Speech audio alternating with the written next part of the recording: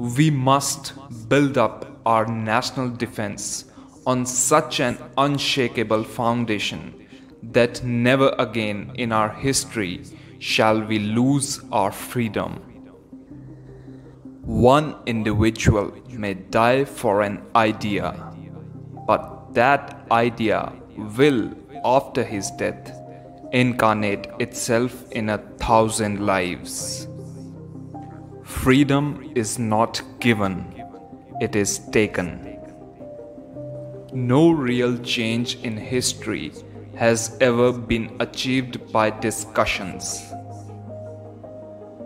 At this unprecedented juncture in our history, I have a word for you. Do not be disheartened by our temporary defeat. Be cheerful and optimistic. Above all, never lose your faith in the destiny of India. There is no power on earth which can keep India in bondage. India will be free, and that too soon. Jai Hind. It is our duty to pay for our liberty with our own blood.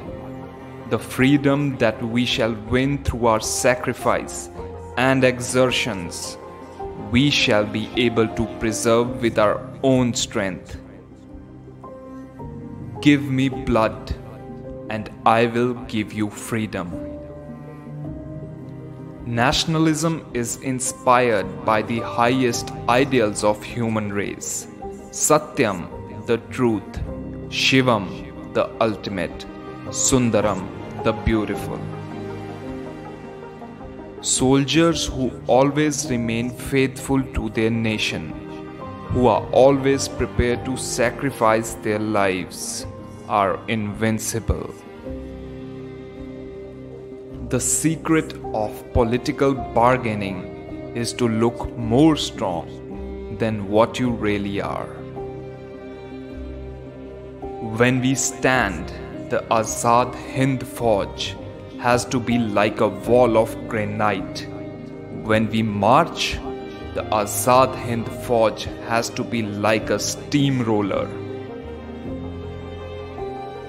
We should have but one desire today, the desire to die so that India may live, the desire to face a martyr's death so that the path to freedom may be paved with the martyr's blood.